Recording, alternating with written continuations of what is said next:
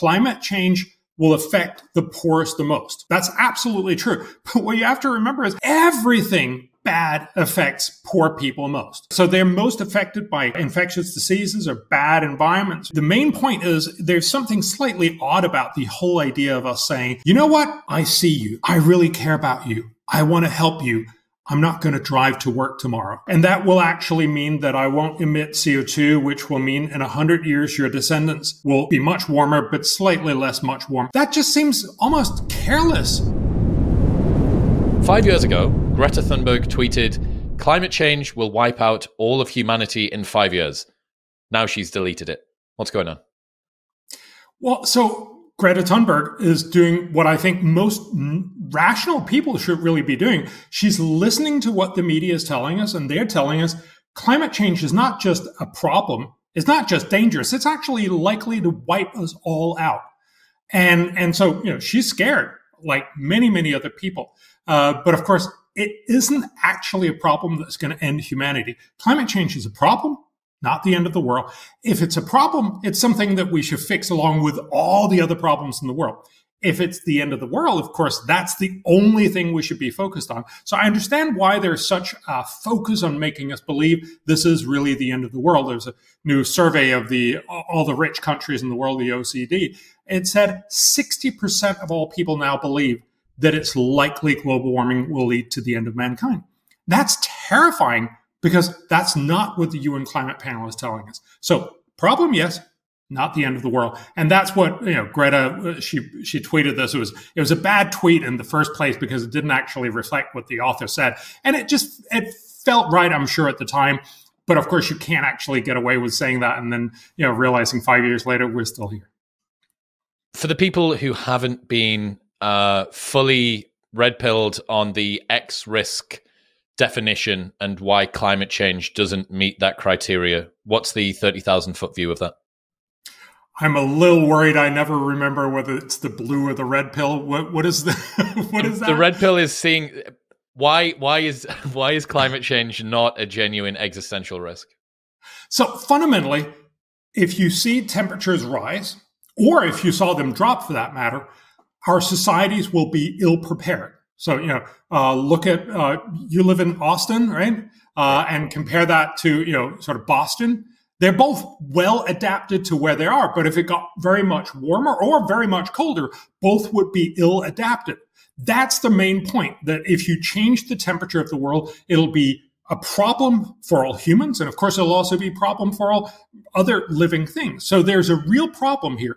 But the idea that somehow a few degrees of temperature would then suddenly eradicate everything is just simply way outside of what anyone, the UN climate panel, anyone else is really telling us. There's a problem here. So the cost that, you will have to have more air conditioning cost. Of course, you'll have less heating costs most places. And, many of those places, it'll sort of weigh out each other, but some places, one will outweigh the other dramatically. So it will be local problems. It will have some problems globally. There's a lot of researchers, including a guy called William Nordhaus. He's an economics professor at the University of Yale in New Haven, I believe. And he is the only climate economist to get the Nobel Prize in climate economics. And he estimates that if we do nothing about climate for the rest of the century, the impact will feel a little bit like we're 4% less well off than we otherwise would be. Now, that's a problem. Remember, 4% is not the end of the world. And also, if you think about it, the UN estimate that by the end of the century, the average person in the world will be about 450% as rich as he or she is today. So we'll be much, much richer, but because of global warming, we'll be slightly less much richer. So instead of being 450% as rich, we'll only be 434% as rich. Yes, that's a problem. No, it's not the end of the world. Why use the metric of richness? Why is it that that's the outcome that's being optimized for here when it comes to climate? Oh, look, and this is a common misunderstanding that somehow economists, and especially, sort of welfare economists, only care about money. That's not what this is about. It's just a convenient way of measuring a lot of different things. So it'll be, losses of wetlands. It'll be that some people will die, some people won't die. It'll be a lot of other things. So we do this routinely in many different ways. For instance, when we decide whether to put up a traffic circle, or I believe it, roundabout in America, or if we put up highway protection in the median, or lots of other things. Do we hand out vaccines or make expensive operations? We decide on that from a societal point of view on saying how much more good does it do, and that will typically be in saved lives, or if we're talking about nature and in preserved nature, compared to how many resources we spend. Economists tend to translate all of that into money because it's a convenient measure, but it's just one measure. It's a fairly important one because that is what very often correlates very, very well with pretty much anything else. We know that, if you have higher incomes, you're also likely to survive more. You're likely to have more spare time. You're likely to be better educated. You have lots and lots of other attributes that are similar in the sense of desirable. Oh, you also have better environment typically. So the point here is it's just one measure in many of getting a sense of what is the size of this. When it comes to existential risk, the proper definition of existential risk, permanent, unrecoverable collapse, right, of human civilization, it really does. It's been a pet irritant of mine ever since I started reading Nick Bostrom and Toby Ord, that people see climate change as an actual existential risk. When I say existential risk, permanent, unrecoverable collapse. We are all paperclips, we are all grey goo, or we are basically permanently locked into being in the Stone Age and we can't get back out of it again. Almost all of the things that people focus their attention on, stuff like climate change, nuclear war, even nuclear war, every nuke goes off, not an existential risk. Now, unaligned, super intelligent AGI, big existential risk. Nanotechnology, big existential risk. Engineered pandemics, big existential risk. I am blown away by the fact that of all of the myriad of different X risks that we could be focused on, climate change is the one that's galvanized the most public attention. And Toby's book, The Precipice, which is great, says it's got a 1 in 1,000, or a 1 in 10,000 chance over the next 100 years of being the end of human civilization.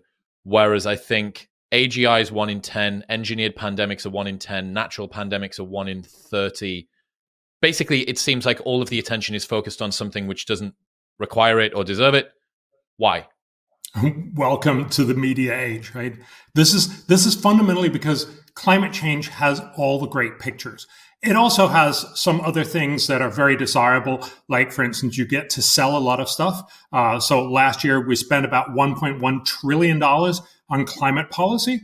A lot of people are making money off of this. So obviously they're pushing this. When we had the big climate meeting in Denmark in 2009, when we were going to save the world, as they always have to do in those meetings, Vestas, our big wind turbine producer, I believe still the world's biggest wind turbine producer, they plastered everywhere in Copenhagen with saying, get a great agreement. Which, I'm sure they're nice guys and they actually want that, but also it was a basic way of saying, and make us lots and lots of money. So there's a lot of reasons why with climate, you can basically turn every weather story into a climate catastrophe, a potential climate catastrophe. It's great for visuals. It's very, very hard to do that with gray goo or with artificial intelligence. Or even if you think about it, back in 2019, virtually nobody took a pandemic seriously. We knew it was going to happen. I mean, we were very lucky that COVID. Bill Gates warned us. Bill Gates warned us in what, 2014? That famous video. Yeah. And look, we saw it in 1918, right? So it's not like it's a surprise and unprecedented. We've seen this many times, and of course, asteroids is an obvious point. We know that they can basically kill everything in the universe. So I think one of the points that I try to do, and I guess that's also why you'd like me on the show, is I try to tell people this is not about what looks best on TV, or in this case, most scary on TV. It's about where we can actually do the most. Good for every dollar spent. Now, there's another thing, and that's where economists tend to get really annoying, as well as, of course, to say some things we can fix fairly cheaply. Some things are incredibly hard to do something about. And so, again, I would tend to say, let's focus on the places where we can make a huge impact at low cost first, before we try, and that's unfortunately what climate is, we try to make a small impact in a long time from now at an incredibly high cost, which is not very effective. Yeah, so what you're trying to do is front load some of the gains that you can get because it's easy. We have probably the technology at the moment to be able to do it. There are some problems that you could foresee if you project out where technology is going, that we may be more able to do it at a better price point in the future. So, okay, you've been doing this research. You've got this new big chunk of research that you've spent an awfully long time doing, which is looking at the most cost-effective ways to make the world a better place. What did that involve? What have you discovered? What was surprising? So back in 2016, the world set targets for the world. They're called the Sustainable Development Goals. You may have heard of them. The US has signed up, Britain has signed up, every country in the world has signed up. That was that thing where there was 180 of them or something? 169 targets or goals. So we basically promised everything to everyone, everywhere, all the time. And, you know, the guys who did this in New York, these were all UN ambassadors, undoubtedly felt really cool about being able to say, I promise this. Oh, and I also promise this, and I promise that. You know, we basically just promised around, promise to you, promise to you. But you know, that's not how the world works. And so, not surprisingly, we're actually failing on pretty much all of the promises. Now, they're all nice promises, you know, so they're, you know, stop poverty, stop hunger, stop climate change, stop corruption, stop war, stop, you know, anything you don't like, and do everything you do like, make sure everybody has good jobs. And there's also some really odd ones in there. You know, we should recycle more, and we should eat more organics, and we should have more parks accessible for handicapped people. And yeah, it's not that these are not all good, although I would argue that some of them are perhaps slightly different levels of attention. But what we tried to do back then was to basically tell them, please, some of these goals, some of these targets, some of these promises are incredibly effective. You can spend a few dollars and do an amazing amount of good. Some of them are going to be incredibly expensive and really hard to do, like, you know, stop war, for instance. So maybe you should start focusing on the stuff that's really doable and effective first. And no, they didn't listen. I met with a lot of them. They loved this idea, and they said, you know, this is all great. But the reality was, you know, when you meet with Brazil's ambassador, I'm not pulling out Brazil for any good reason, right? But, you know, he would say, but fundamentally, I'm here to tell what Brazil's 5 points are. And, you know, you meet with the Norwegian ambassador, and he wanted Norway's 4 points in there. And that's how we ended up with 169 targets. So we tried to look across all these different areas and say, where can you do good? One of the things that everybody talks about is climate, obviously. But the problem is you can spend trillions of dollars, and literally trillions of dollars, and make no impact today. That's just how the climate system works. Make a tiny change in 50 or 100 years. Now, that's not nothing. You know, if we had infinite resources, we should also do that. But it's funny that people worry so very little about the fact that many people live terrible lives right now. You know, so about half the world's population live in low and low middle income countries, so less than $11 a day. And these guys could use a lot of things that in the rich world we take for granted. So, you know, they die from easily curable infectious diseases. They don't have enough food. They have terrible education. There are all these problems there. So what we try to basically say is, shouldn't we take a look across all these different areas that we're promising and say, if we can't do it all, what should we do first? So that was a very, very long way of saying, this is why we've been doing this. So what we've tried to do is, with lots of economists, say, where can you spend $1 or yen or rupee or whatever your currency is, and make the biggest bang. And it turns out that some things are incredibly effective, some things are not. Let me just tell you one. So we found 12 great things. And obviously, you know, we've set a cutoff point, and this is sort of what's called benefit cost analysis. We look at what are all the costs, not just the economic cost, but also social and environmental costs. And likewise, we look at what are all the benefits, so not just economic, but also social and environmental. And then we try to say, we're looking for the really good ones, the one that deliver at least $15 of good for every dollar you spend. This is not investment advice. So you can't actually make your money back, right? You're doing good with your dollar. But what we found, for instance, was education. So it's clearly a huge problem. So around the world, we have spent the last, 50 years getting people educated, getting them out of illiteracy. And that's great. We got most kids into school today. But unfortunately, there's what the academics call a learning crisis. Nobody's learning anything, or very, very many don't learn anything. So they can technically read, but they can't understand a sentence. So let me just give you one example. So we ask people around the world, not we, I don't do this. A lot of really smart people do this. I'm just aggregating all this stuff. But they ask, 10-year-olds to read this sentence. VJ has a red hat, a blue shirt, and yellow shoes. What color is the hat?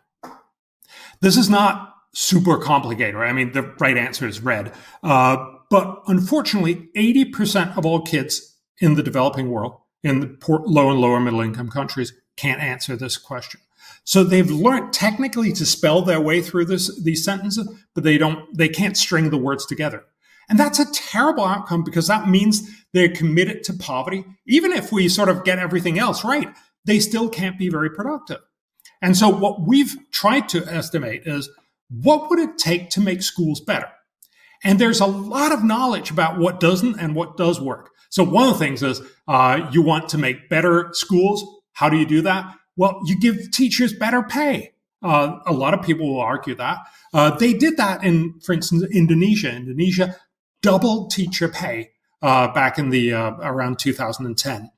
And because they did it in different districts in different times, we can actually estimate the impact on this on kids' learning outcomes.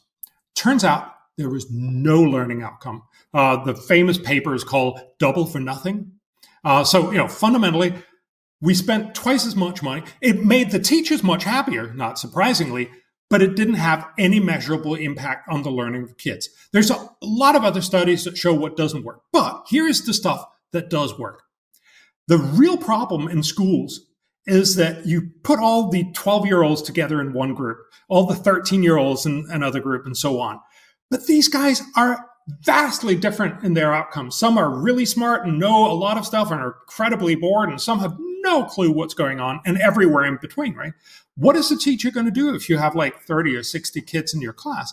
You're sort of teaching to some middle ground, and most kids are either incredibly bored or totally lost. Instead, what you should do is teach at the right level. You should teach at their level.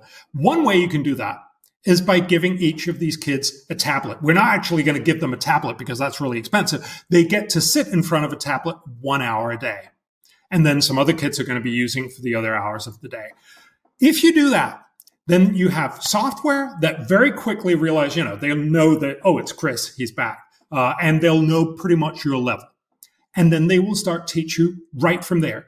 It turns out that tablet 1 hour a day can teach you so much that by the end of the year, you'll have learned 3 times as much as what you normally would have done. You've learned 3 years of school in 1 year of schooling. And, the cost is about $30 per kid. So that's for, you need to have solar panels to recharge them. You need, some lockers for the tablets because otherwise they're going to get stolen and all that kind of stuff. But fundamentally, this is super cheap and could do an amazing amount of good. So there are some other solutions in there. We try to estimate what's the total cost of doing this for 90%. So there's almost 500 million kids in the low and low middle income countries. Each year, they need to get this education that's better. It's going to cost almost $10 billion. But you know what the benefit is? And we, again, calculate that in dollars. But the real benefit is that they will learn more. They'll go out and be productive when they're old enough. And they will help both build more wealth for themselves and for their societies. But the benefit of those $10 billion is $600 billion. We can make the world $600 billion richer. That's 60 back on each dollar. How amazing is that? That's the kind of points that we're trying to make. So I'm sorry, I just talked for way too long, but I think in some ways this is the central point. This is not sexy, but it's incredibly useful. And those are the kinds of things that we should be focused on. How close do you see this work that you're doing to the effective altruism movement? So effective altruism, I love those guys, and they're a lot of fun to be with. It's very much the same spirit. So they are also very focused on saying what works and what doesn't. There's two things I think that sort of differentiate us. I think the main thing is that they tend to say the future is just as important as the present. This is one of the reasons why they worry about existential risk. They worry about the fact that what about us sort of running out of track in a million years or something. I think that's intellectually interesting, but it's just not how people react. Certainly not most people in the poor part of the world, but even in the rich part of the world. If you really thought the future was just as important as the present, all you would do was eat porridge every day and save all the rest to your descendants. We don't, right? The honest answer is we actually spend most of the money on ourselves, on our immediate surroundings. Then we spend some money on our descendants. We typically spend it through investment in infrastructure and in learning, so that we're basically saying, here is a little bit more of wealth. Here's a lot more of information. Now go fend for yourself. That's pretty much how we actually do it. And that makes for a very different sort of setup, because the altruists, the effective altruists, although they'll say they care a lot about people right now, they're sort of the way they think end up focusing a lot on the future. Likewise, they also like to focus on animals, for instance. And again, I think they make some fascinating stories. I'm vegetarian because I don't want to kill animals. So I love the fact that they focus on animals. But again, I tend to see it as a professional economist as a way of saying it's about how much people value these animals, not about the animals in and of themselves. And that's a very different sort of approach. So again, I tend to probably say it's a little more important to save humans. I see the similarities with regards to what is the best way to get a return on the money that we put in. That was what sort of aligned it for me. And I also, that's something that I hadn't considered. William McCaskill's been on the show. I found him very compelling. I think he's a really lovely dude. Big fan of Toby Ord, big fan of Nick Bostrom and everybody coming out of that world. But you are right. In a perfect, hermetically sealed sandbox, you might be able to say, well, look, we've got, 14.5 trillion future human lives that will spread across the galaxy if we make these steps and get us there. But you need to account for human irrationality. You need to account for human biases like hyperbolic discounting and self-serving bias and stuff like that. So you need to go, okay, I understand that would be optimal, but I need to factor in the fact that all of the people around us are going to spend most of their money on themselves. They're not going to leave everything to future generations. They are going to inherently be selfish, even if they try to be selfless. So, yeah, I think... And if I could just... I would actually tend to go one step further, because you're absolutely right. That's how people act. But I think that also tells us about what is our actual preferences about this. So people will say, well, if you ask them, do you care about the future? Nobody's going to be, annoying and say, no, fuck them or whatever. You're just going to say... I really want us to focus on the future. But then when you vote, when you spend your money, you're very clearly saying, look, I care somewhat for the future, but I actually care a lot for right now and for the next year and that kind of thing. And I think we need to reflect that. And the second part is also, it makes for slightly more boring stories. Because it's fun to talk about, us going out and colonizing the universe and all that stuff. And it's slightly more boring talking about how do we make better education in developing countries for sixth graders. But this is what's actually going to fix a lot of the problems. And of course, also what is going to get us to the stars quicker, if you will, because, I think there's something slightly wrong about us thinking about going to the stars while a lot of people are still starving. And more fundamentally, if we actually get the whole world together, there's also a much greater chance that people are going to be saying, we should also fix global warming. We should also fix lots of other things, because now we're so rich that we can actually afford to care about the future. So education is one of the longest levers that you found. What is another one? You managed to spend 10 billion and get 600 back. Not bad. What is another very long lever that you discovered? So there's 12 all in all. Another one is maternal and newborn health. one of those things that I didn't know anything about, really. So every year, 300,000 moms die in close to childbirth, from childbirth. And about 2.3 million kids die each year in the first 28 days of their life here on the planet. And most of these deaths are absolutely avoidable. So, a lot of women used to die in rich countries. It was actually such that, upper class women died more because they went to hospitals, in the 1800s. And of course, the doctor fresh from operating on somebody else came and helped her delivering germ theory. It's not a good time. Yeah. Bad idea. But we fundamentally fixed this in the rich world. But every 2 minutes, a mom died, nine kids die, and we could do something about this. So the simple, and these are really sort of almost strikingly simple things, is something the World Health Organization called BMUNC. This is one of the reasons why these sorts of solutions don't work, right?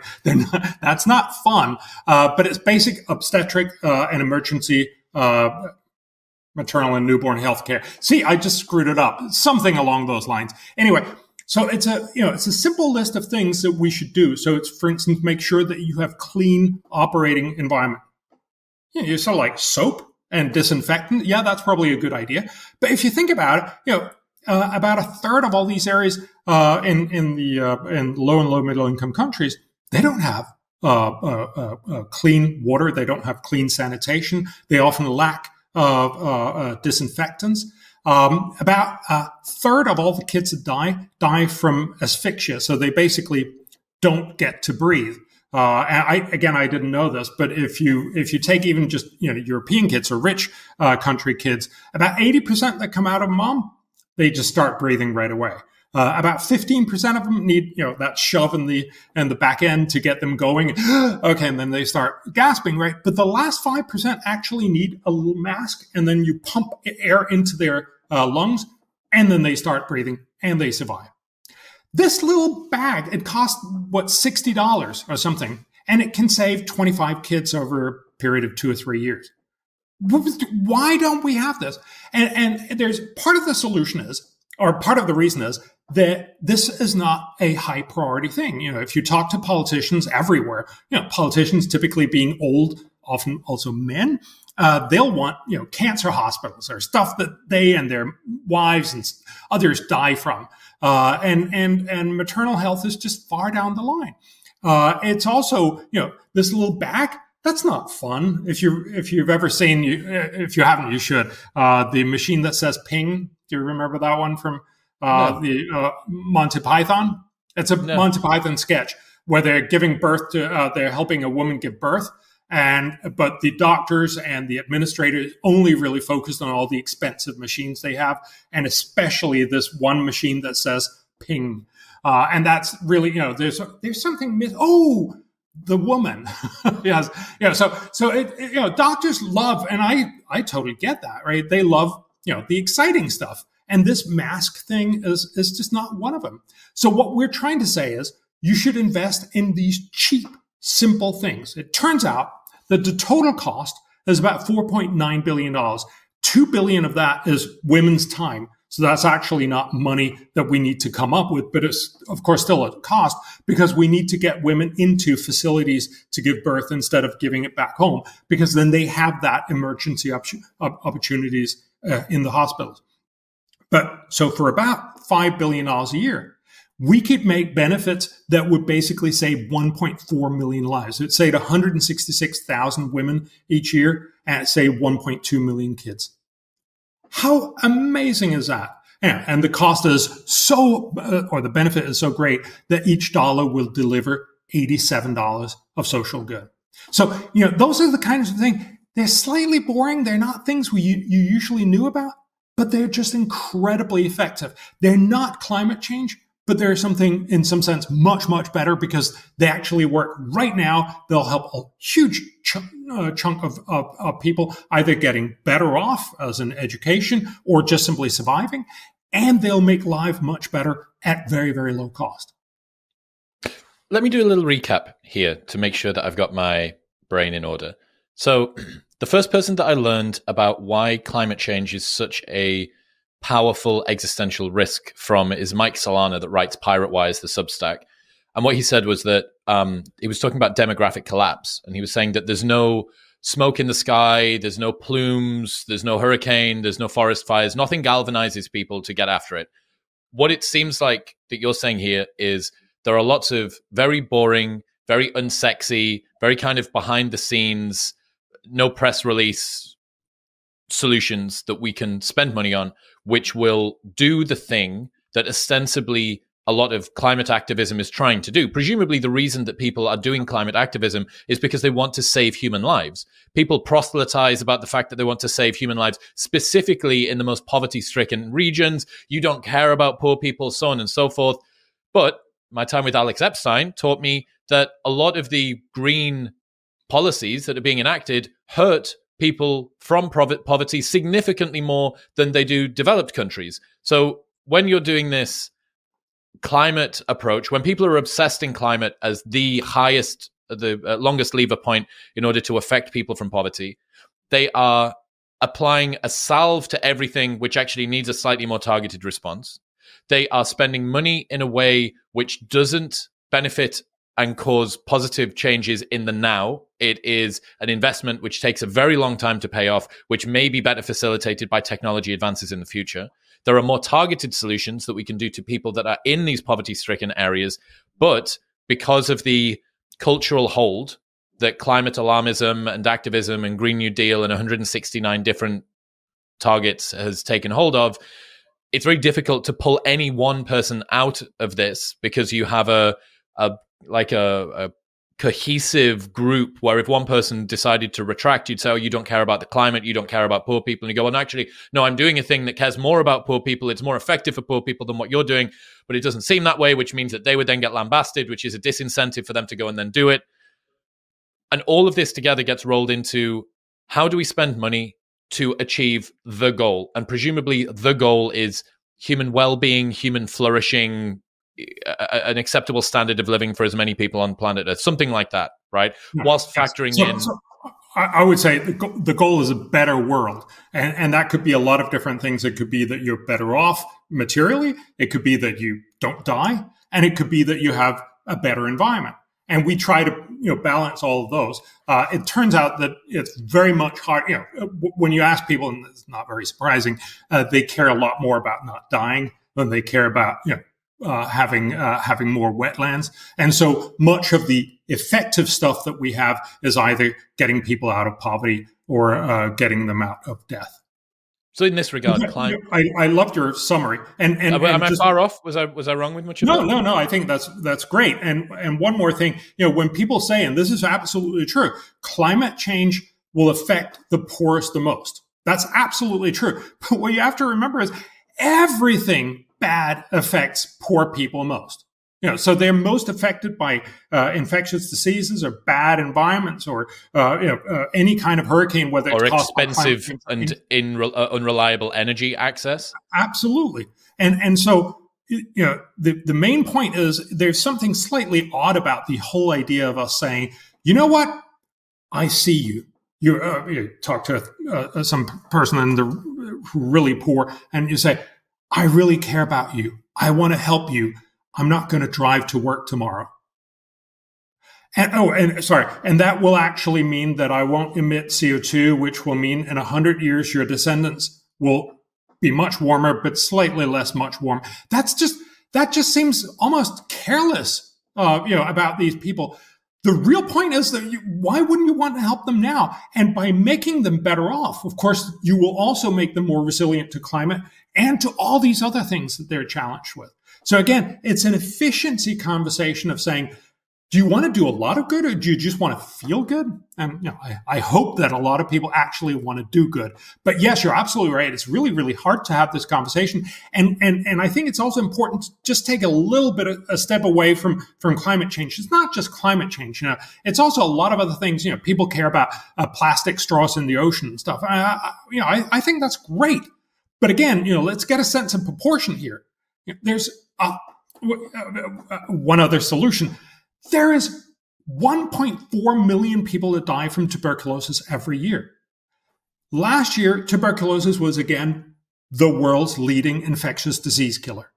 COVID disrupted that in 2020 and 2021. But this has been a huge killer. It's killed 1 billion people over the last 200 years. Every fourth person that we didn't know him, but in the 1800s had died from tuberculosis. And yet we fixed in the rich world, and then we sort of think, oh, it's fixed everywhere. No, it's not. And again, because we fixed it, we know very, very well how to fix this. This is about making sure that there's enough medication that people keep taking.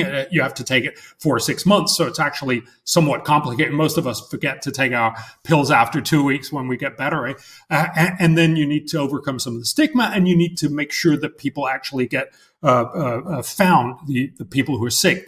There's about 11 million people who are sick every year, but we only identify about 6 million of them. And that's what keeps the infection going, because there's a lot of people who don't get diagnosed and hence either die or just pass on the tuberculosis. This, again, would cost in the order of $5 billion a year. But the benefits in terms of saving, so over the long run, we'd save about 1 million people. In the short run, because you actually need to ramp it up, we'd save about 600,000 people. Yeah, that's still pretty damn good. And imagine we could do that for every dollar spent would do $46 worth of good.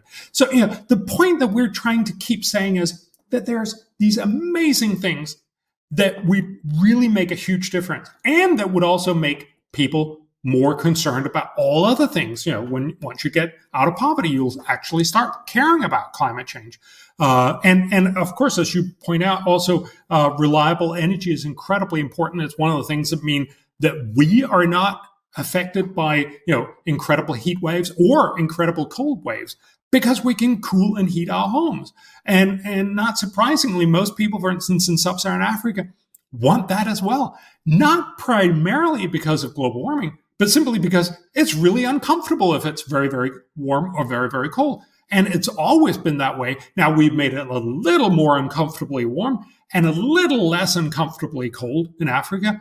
Overall, it's still a big problem, and they would want most of the heating and cooling anyway.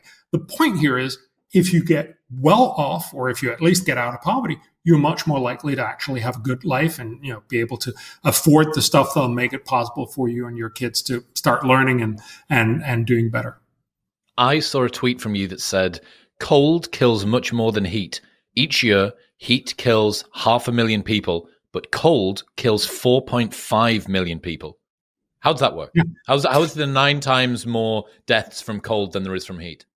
So this is very well established. This is from the world's first estimate of a truly global estimate. We have very bad data from many places in the world. We have lots of great data for rich countries, but we only have mediocre data for a lot of poor places in the world.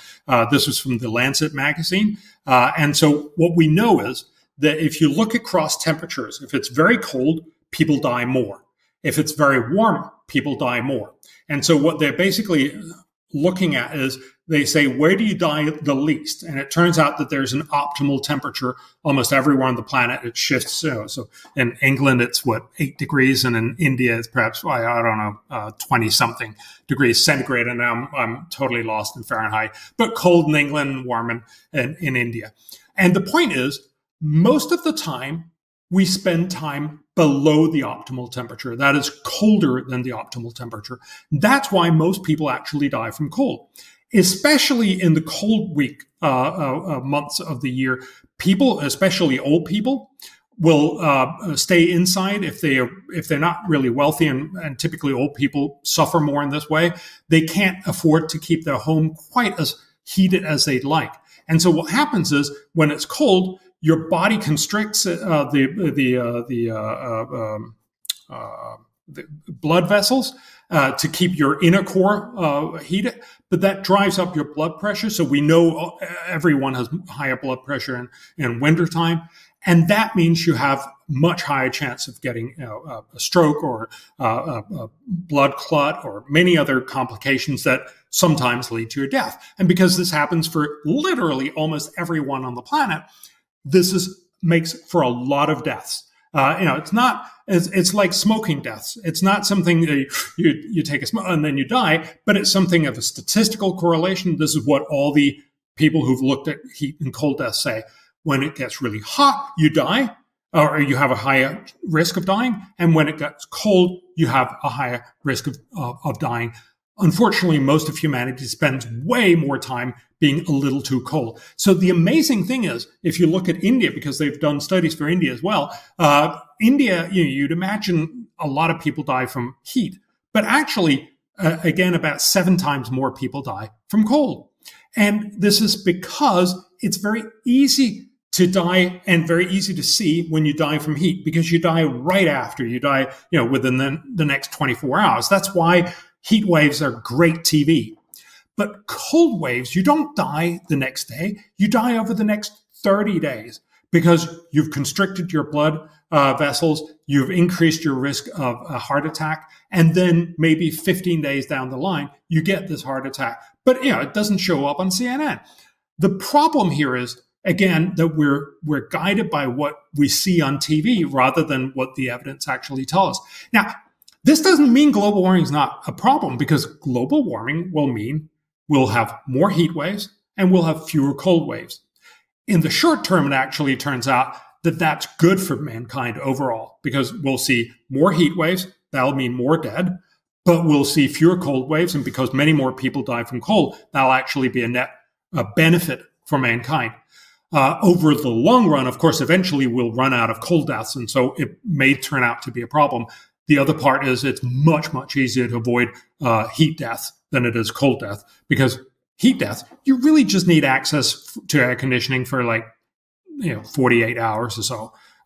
We know you can open up the malls, that kind of thing. There's a lot of ways that you can make sure people get more cooling.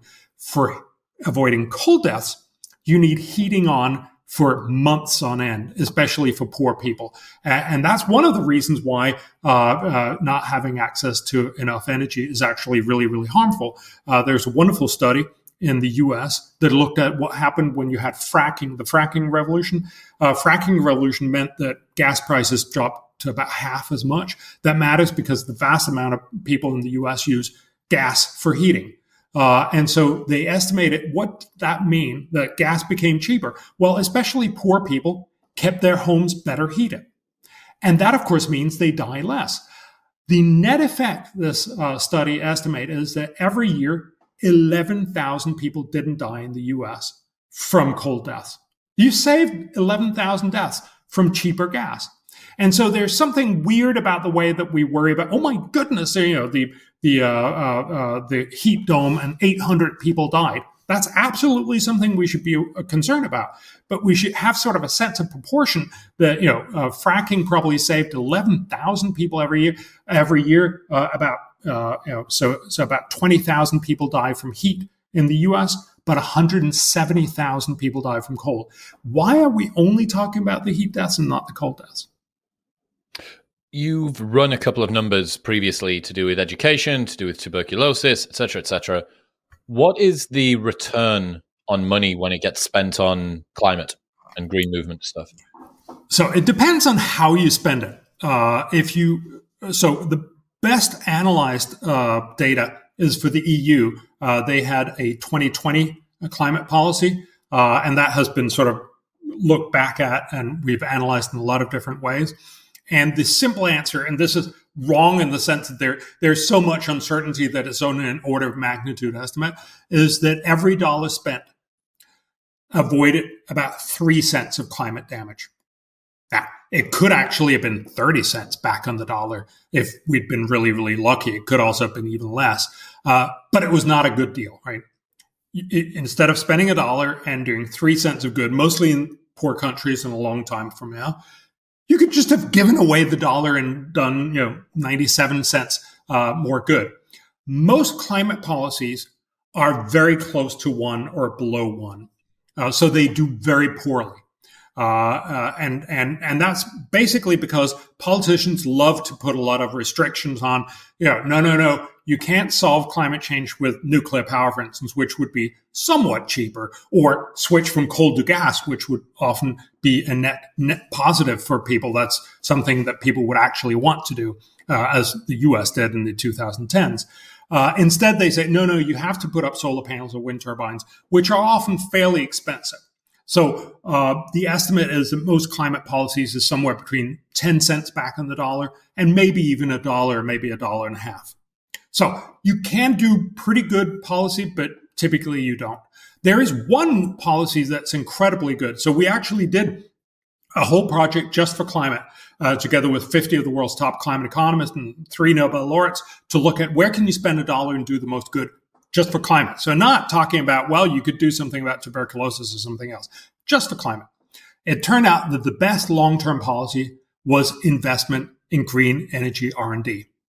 And this is not very surprising, really, because imagine if you could come up with innovations that would make green energy cheaper than fossil fuels. Not the cheaper that we're saying right now that, still needs hundreds of billions of dollars in subsidies from, the Inflation Reduction Act or something. And the reason why China and India and everywhere else is only, taking up a little bit of this. But actually cheaper, which of course would mean that people would just jump on it. You wouldn't need any big summits. People would just do it themselves because it was cheaper. If we had those kinds of breakthroughs, this could be fourth generation nuclear. Again, there's a lot of reasons why fourth generation might actually fail us at the end. But imagine if fourth generation was just vastly cheaper than anything else. China, India, Africa, everybody would just buy it. And, tons of it. And the world would decarbonize. It wouldn't be the complete solution because there's lots of other ways that we need to decarbonize apart from electricity, but it would be a big part of it. So the point is, this is the solution that we've always used. If you think back, there's a good story back in the 1850s. The world was basically running out of whales. We were hunting whales almost to extinction because whales happen to have this wonderful whale blubber that burns really, really brightly. So, most rich people in Western Europe and North America would keep their homes lit with this wonderful new whale blubber. It was much cleaner, much nicer, burnt much brighter. I mean, the solution to saving the whales wasn't to tell everyone, I'm sorry, could you go back to the dirty old stuff that doesn't burn as well? You couldn't convince people to do that. What you did convince them with was that we found oil. And so, we found oil first in Pennsylvania and then everywhere else. And you could basically make the same clean burning oil product, but without having to go out in the middle of the ocean and kill whales and just get a little bit of blubber, which was incredibly more inefficient. So fundamentally, innovation saved the whales. Instead of telling people, no, you have to do without, we came up with an innovation that was better. We've done that in many other ways, back in the 1970s when everybody worried about there would not be enough food for people. The solution was not to tell everyone, I'm sorry, could everyone just eat a little less and then we'll send it down to the poor people? The solution was the Green Revolution. The guy who actually got the Nobel Prize for this in 1970, Norman Borlaug, he was the leader of finding ways to make seeds more effective. And so he basically made these new higher yield seeds. They would, deliver 2 or 3 times as much rice or wheat or corn per acre or per hectare. And so you could basically give this to poor people and they could make more food themselves. This is what saved, for instance, India and many other countries. This is why India has gone from, basically a basket case in the 70s to now being the world's leading rice exporter, because we innovated them. So it's not, again, about saying, be a little more hungry, then we'll save the world. No, it's about technology. And that's how we're going to save global warming. That's how we're going to fix global warming, by innovation. If we can come up with technologies that are cheaper and less carbon intensive. We've already done one, fracking, which basically made us very cheap gas, which has meant that the U.S. has switched over from coal to gas. Gas emits about half as much. That's a great climate solution. It's not the final climate solution because gas is still emitting CO2. And so we need to go further. But, surely that's one of the first things we should do to get sure that Europe, that Africa, that India, and that China starts fracking so that they can also switch away from coal and start using gas instead and become much cleaner and emit much less. So again, the point here is simply to say there are smart ways to do this and there are dumb ways. And unfortunately, we seem to be insistent on saying, no, we're going to do the dumb stuff, which will be incredibly costly and actually not work. It's strange to think that the biggest point of contribution that you could make, as opposed to trying to wag your finger or get a Swedish girl to wag her finger and say, you should change, this is something that you should do, is just offer up a solution that people are naturally going to want to do because the incentives end up being aligned. What you're trying to do is force people through shame or guilt or sad imagery to do something that they fundamentally don't want to do. And, you know, incentives will as incentives do, basically. Like, people are going to end up aligning themselves with what it is that they want. You were talking there about the whales. I also saw a tweet from you that said, the polar bear population is increasing. Polar bears were intensely hunted, but in 1976, the world banned much hunting. The polar bear population recovered and now is at its highest in 6 decades. Yeah. And you know, again, this is just simply a question of saying, this is not saying that overall climate change might actually be a problem in the long run for polar bears. I think the science is much less clear than what they want to tell us. But there is undoubtedly a problem. But that we are so focused on making climate change the only problem. And so we're somehow thinking, no, I want to help save polar bears. So I'm going to, not drive my car tomorrow, which is just like the weirdest kind of connection that, in 100 years, maybe I and everybody else in the US will save a quarter of a polar bear. Whereas, if you actually cared about polar bears, we should stop shooting them. The amazing thing is that every year, so there's about, 26,000 polar bears in the world right now. And every year we shoot 700 polar bears. If you're worried about polar bears, stop shooting polar bears. It's not rocket science. And so, again, I simply try to point out what works and what doesn't. I actually forgot to say, just on the research and development for green energy, we also did a cost-benefit analysis on that. And of course, it's very, very uncertain because you're basically making arguments about what's going to happen in the far future.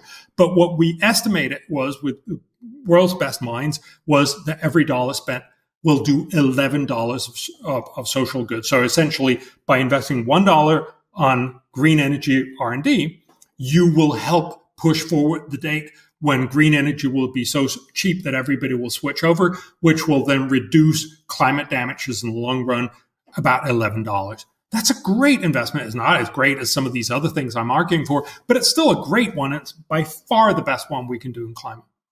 Also, there are, again, as we said before, you need to account for the fact that we have this desire to be seen as altruistic and empathetic and so on and so forth. You need to account for the biases that everybody's got at the moment. And one of them is we should be focusing on climate. So perhaps it's still within the realm of climate, but it's the highest leverage point of doing that. Might be a nice halfway house to get people to think a little bit more nuanced about this kind of a problem. Yeah, and look, I really appreciate those thoughts. We've tried for a very long time to get people to think about stuff that's fundamentally boring but incredibly good, and we've tried all of these different things. So what we're trying right now is simply to say, we made all these promises. We're going to fail on pretty much all of the promises. If we can't do it all, shouldn't we do the smarter stuff first? So we're simply saying 12 amazing things. Just to give you a sense of proportion, if you add up all of these, it'll cost about $35 billion. There's another $6 billion in social costs that, the mom's waiting, that kind of thing. But we need $35 billion. $35 billion is basically couch money, right? For the world. This is almost nothing. We spend 3 times as much on cosmetics globally every year. So yes, we could probably afford $35 billion a year. The benefit would be that we would avoid 4.2 million deaths each and every year. We'd save 4.2 million lives, and we'd make the poor half of the world $1.1 trillion better off every year. That's almost $1 per person per day in the poor half of the world. Are you not just screaming at the walls in your office every day with these figures in your hands and with, these campaigns that everybody else is putting out? You must just be losing you must want to throw yourself off the roof. Like, why? Why? I clearly haven't. Praise to your sanity for sticking up with it. I think, yes, we have a saying at the in my think tank, the Copenhagen Consensus, that we would love for everyone to be incredibly rational, but we'd love for everyone to do the right thing, but actually we'll settle for just people doing it slightly less wrong. And there's a lot of reasons why we don't get it right, and a lot of it is just simply we're egotistical creatures, right? I mean, fundamentally, so David Hume, back from the 1700s, he would describe how he would sit reading the paper and read about a big earthquake in China that killed hundreds of thousands of people, and then he'd cut his thumb on the paper, and he'd be a lot more focused on that. And he's no different from the rest of us. Of course, that's how we act. We just care a lot more about I just cut my thumb. But it doesn't mean we're uncaring people. It just means we're, sort of limited caring people. And so I just want to get our attention to at least saying, all right, look, you're going to spend most of the money on yourself and you're going to spend some on really silly stuff. And that's fine. That's how the world is. But when we're not, when we're actually saying, I want to do this because I want to do good in the world. And that's, as you pointed out, sometimes when people talk about climate change and many other things, when they talk about plastic straws and everything else.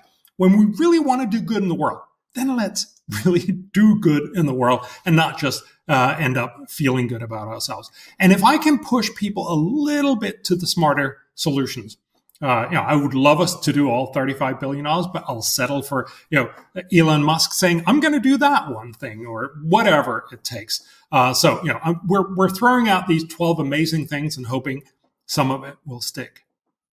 How dumb of a policy is net zero? It's an impossible policy. Well, look, in the long run, we'll probably get to net zero. I struggle to believe that we won't be net zero in a couple of centuries.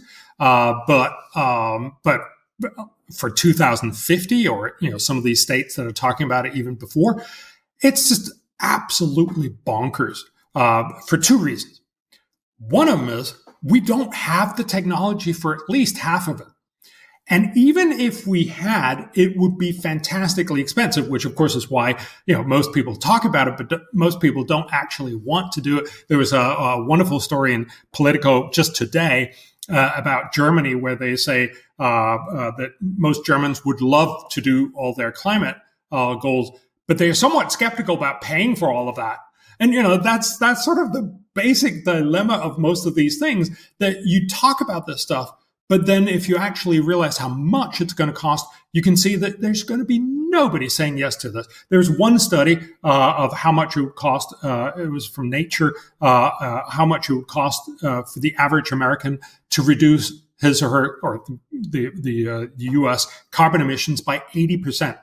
And the cost would be, pretty far from net zero, by 2050, would be more than $5,000 per person per year. So, if you're a family of four, that's $20,000 for you every year.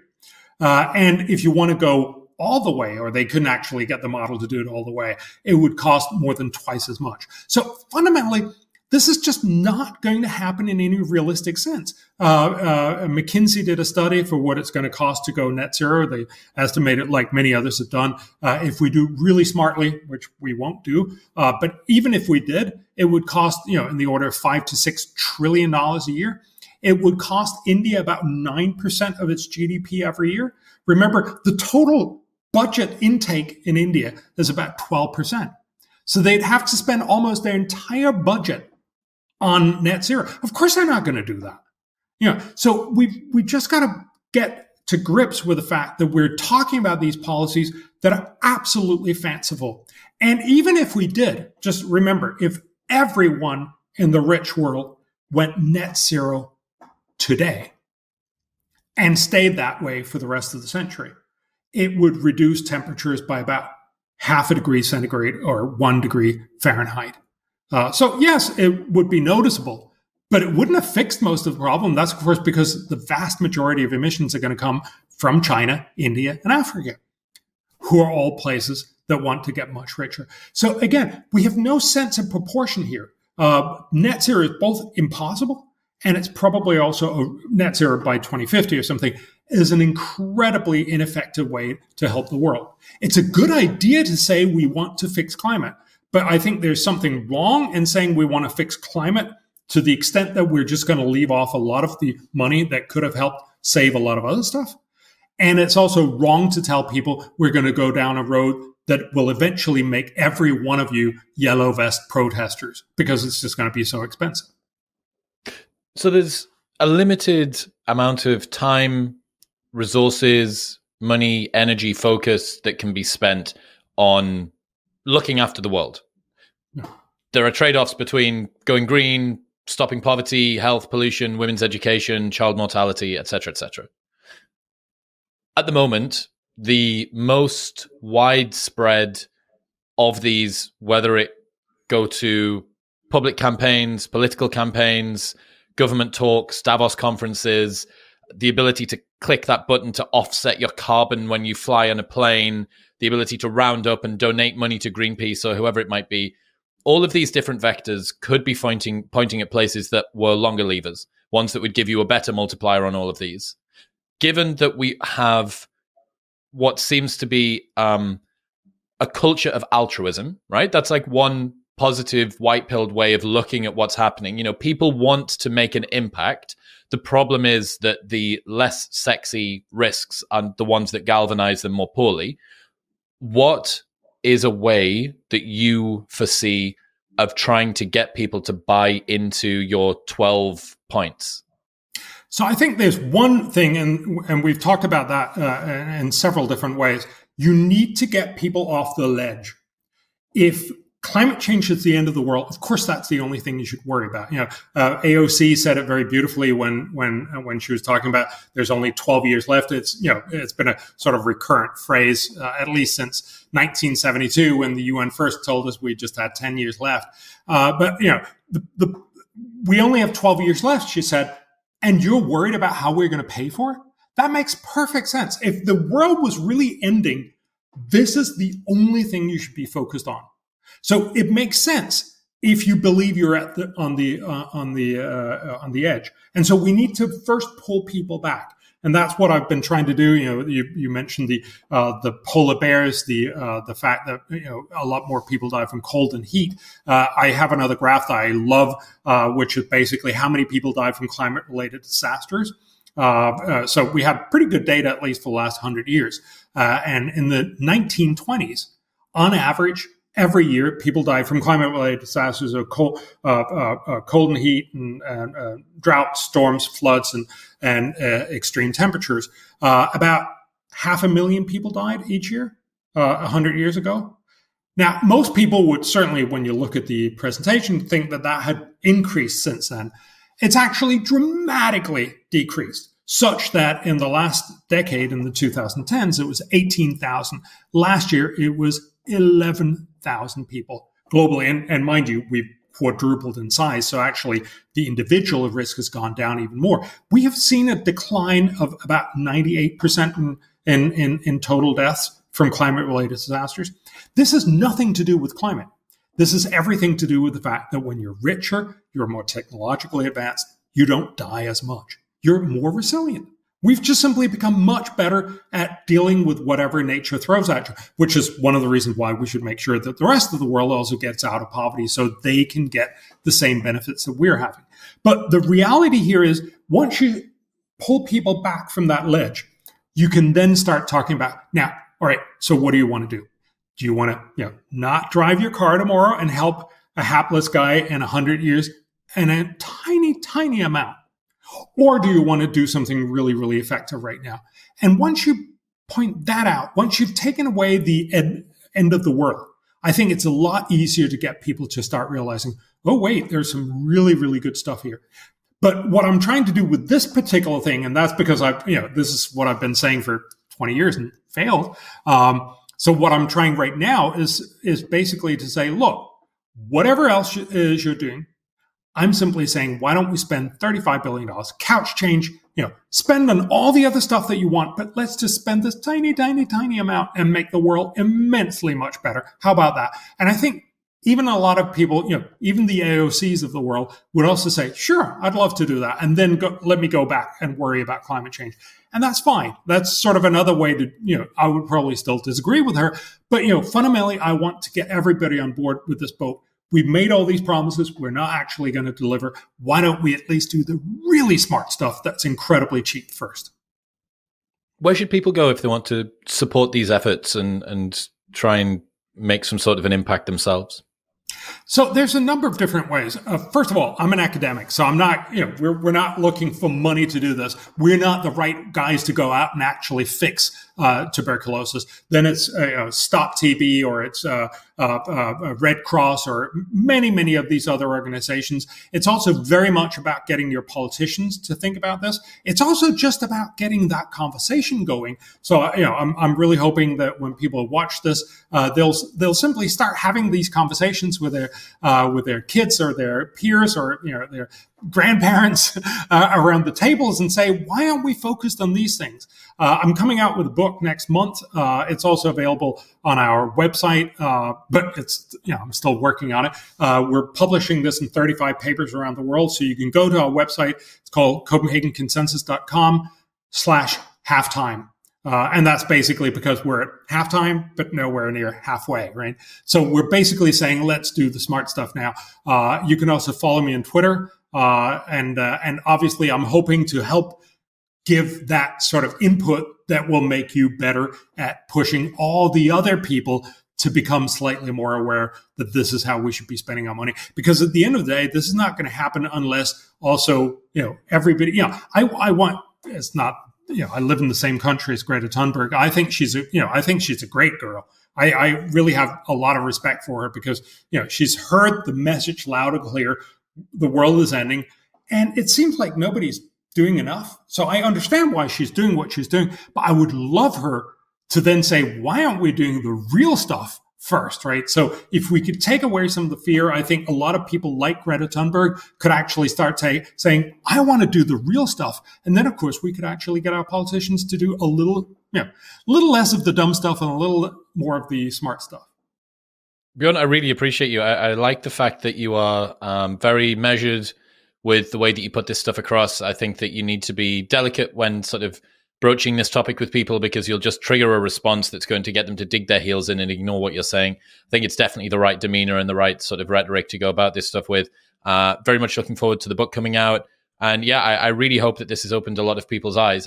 Every time that I speak to someone that's got a measured response when it comes to how we should be dealing with current problems facing the world, it does give me a glimmer of hope. So congratulations for doing that. Dude, I really appreciate you. Thank you for your time today. Thank you, Chris. What's happening, people? Thank you very much for tuning in. If you enjoyed that episode, then press here for a selection of the best clips from the podcast over the last few weeks. And don't forget to subscribe. Peace.